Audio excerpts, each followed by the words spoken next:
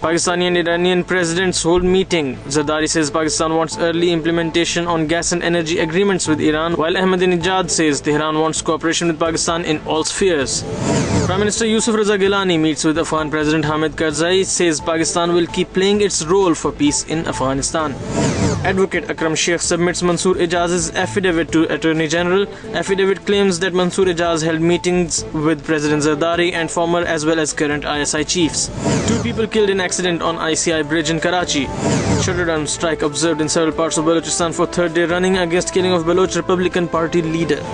And blast damages car on Saryab Road in Quetta. Unexploded rockets found in partially damaged car.